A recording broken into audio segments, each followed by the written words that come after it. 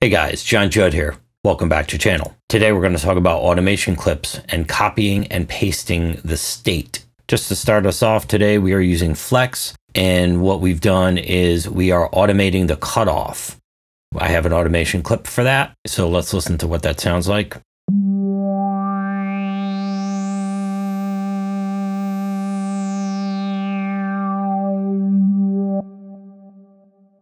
Pretty standard fare.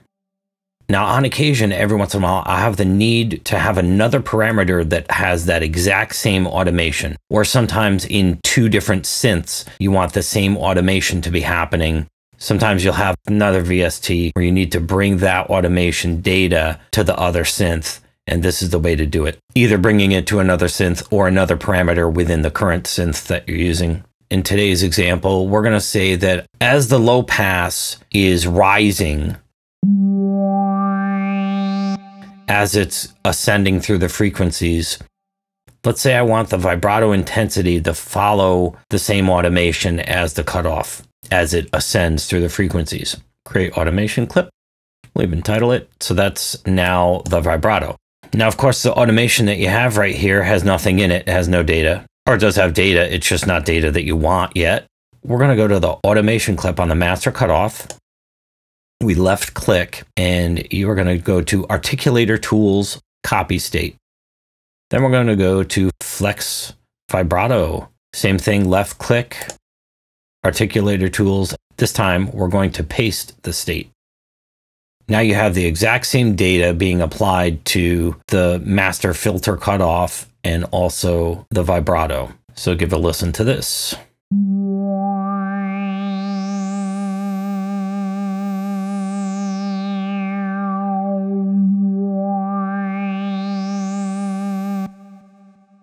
So now both elements, the cutoff and the vibrato, are rising at the same time. Let's say you had imagined this very scenario, but you didn't want the vibrato to be so intense. Let's click on that vibrato automation clip. Take a look at these knobs, minimum and maximum. That controls how much of that parameter is actually being affected. So if we bring down the maximum, the vibrato is very intense up here. It's now not going to be traveling that high, so the vibrato will be less intense. So let's go see what it sounds like now.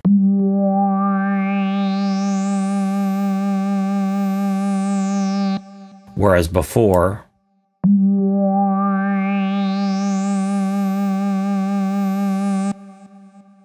I'm making arbitrary choices here. I'm not saying qualitatively I like one or the other. Just trying to share some info if you didn't know about this.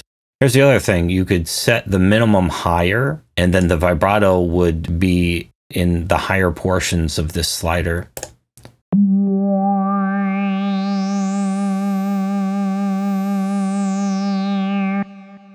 Now let's imagine you wanted this exact curve, but you wanted it to be less intense overall. You could use the minimum, maximum sliders and work on it, or you could click on each point and change it. The other thing to do is Articulator Tools, Scale Levels.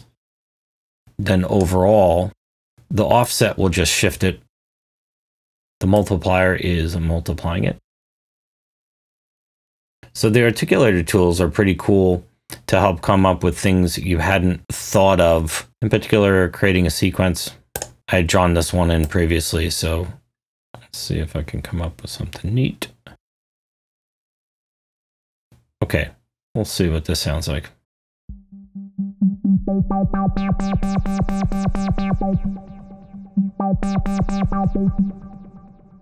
There we go. Pretty sweet. So then if you did something like this, character is changing the sound a little bit. Articulator Tools, Copy State. Articulator Tools, Paste State. I have no idea what this is going to sound like, but that's the great thing about this kind of stuff.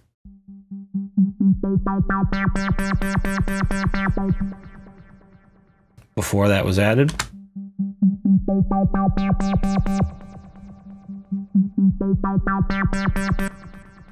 Here, we're going to take the reverb. Articulator Tools, Copy State, Paste.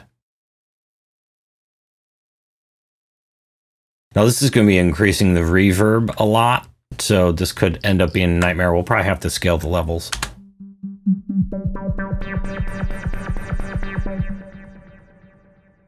Yeah, it sounds neat. I would probably just back off. I'd probably scale everything a little bit so the reverb was a little bit less.